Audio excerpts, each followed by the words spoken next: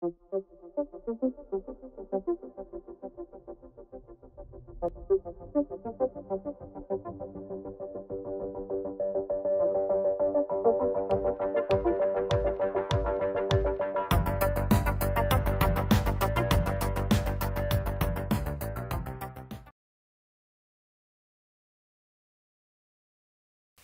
this segment, what we're going to do, we're going to take a look at an equation that enables us to determine the bulk temperature when we have a constant temperature boundary condition for pipe flow. So if you recall in the last segment, what we did is we looked at a constant heat flux boundary condition. Well, it turns out that this boundary condition is going to be a little bit more complex than what we saw for constant heat flux, which was just a linear variation in the bulk temperature with position. So going back to the differential equation that we have that enables us to investigate how the bulk temperature changes as a function of position in the pipe.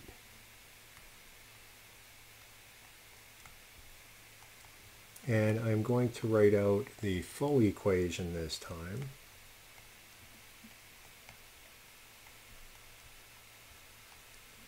Okay, so what we're doing here, we're saying that our wall temperature, the wall temperature is right here, we're saying that that is a constant.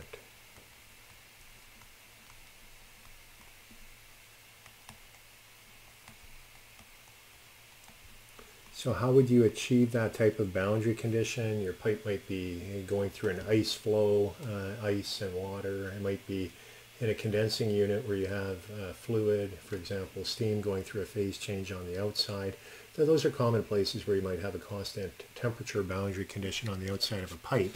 But what we're going to do in order to work with this differential equation, we're going to introduce a new variable, and that will enable it to become a homogeneous differential equation. So we're taking this term in brackets here and we're replacing it with this new term delta t. And so let's work on the left hand side and re-express the derivative term. And with that, we know that the temperature, the wall temperature is constant and therefore it cannot change with x. And we're left with this expression for the left. So basically this left side of the equation, it becomes minus d delta t by dx. So what I'm going to do, I'm going to rewrite our differential equation with this substitution. And I am going to rearrange this equation.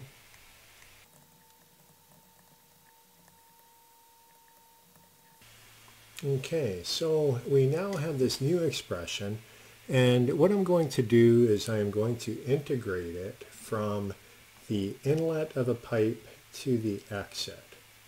So remember we have inlet, and we use I for that, and then outlet, we use O, and X is going in this direction here. And the length of the pipe, let's see, we will use that here. X equals L, X equals 0. Okay, so let's integrate that expression.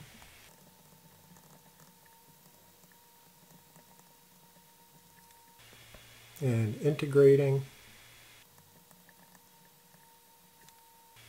So upon integrating, we obtain this expression here. And H refers to the average convective heat transfer coefficient in our pipe. Now, if it's fully developed flow, H will not change, but if we have an entrance region, then we may have to worry about entrance region effects. And what I am going to do, I want to recast this equation so that we can look at what this term looks like on its own. And so in order to do that, we take the exponential of both sides, so we can rewrite it.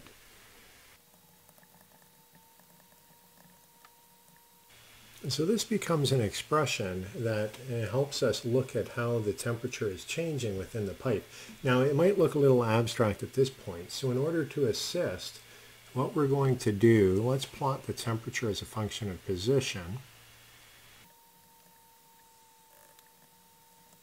And remember, we have our constant surface temperature. This is x equals 0. It goes up to x equals L. And on the inlet to the pipe, we had our bulk or our mean temperature on inlet. And looking at the relationship that we have here, so this is our relationship. We have the change in temperature related to an exponential function. And consequently, when you plot that, you end up with something that looks like this. And then this here would be our bulk temperature on outlet. But what we can see here is the temperature difference between the wall, or our surface temperature, constant surface wall, and the bulk temperature of the fluid in the pipe, delta T. This is a function of position x. And consequently, if we want to determine the difference between the two fluid streams in order to evaluate the total convective heat transfer coefficient, it's a little bit of a challenge because delta T is constantly changing. If you recall, when we looked at the flat plate, it was quite simple because we had T wall minus T infinity, and T infinity was not changing. That was a constant. Here, however, we don't have that case because we have T wall minus T mean, or T bulk, and that is changing as a function of position, which makes it a little confusing, a little challenging. So what we need to do, we need to find a way to be able to handle the fact that our temperature differential, or temperature difference, is a function of position. And so what we're now going to do, we're going to try to relate this back to the convective heat transfer, which is taking place between the wall and the fluid flowing through our pipe. So this was an expression that we put down on the very first segment of this lecture. And what we can do, we can rewrite this in terms of our delta T.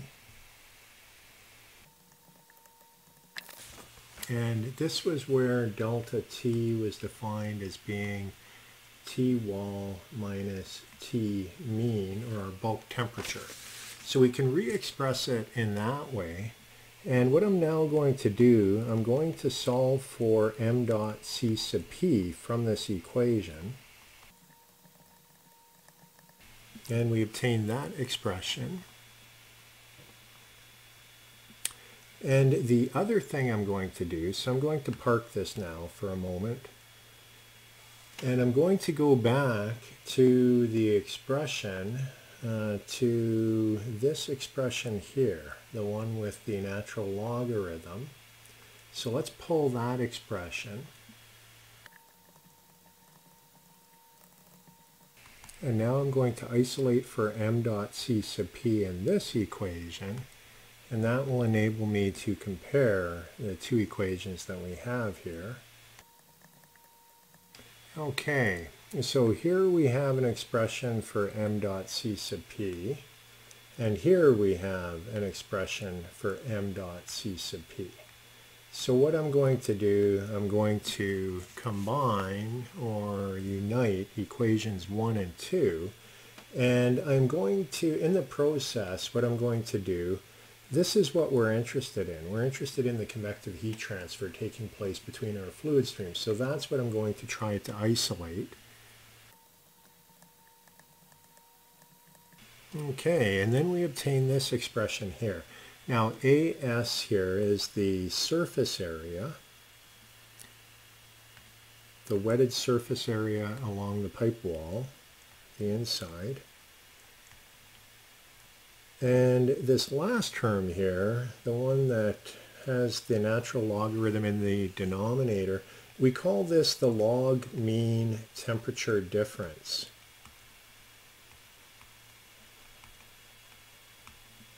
And sometimes you'll see it with the acronym LMTD, but it's basically a temperature difference that enables us to determine the convective heat transfer between the wall at a constant temperature and the fluid stream. So if we look back, essentially what LMTD is doing is it's taking this changing difference and coming up with an average temperature difference, which is the LMTD.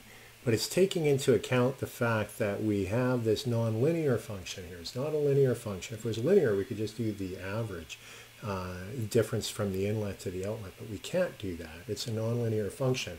So what LMTD does is just an expression that computes the difference given the fact that we have a constant function and an exponential function, and that is what LMTD does.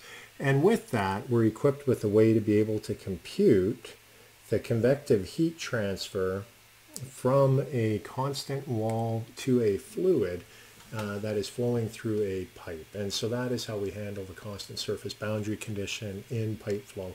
And we will be looking at this equation again when we look at heat exchangers. And there's even a method called the LMTD method of analyzing the flow through heat exchangers and the amount of heat transfer. But we'll be getting that to later in the course. For now, we're just interested in pipe flow. So this is the expression that tells us if we're dealing with pipe flow with a constant wall surface temperature, and we've come up with an expression for the convective heat transfer, but it also gives us an indication as to how the bulk temperature within the pipe changes as a function of position.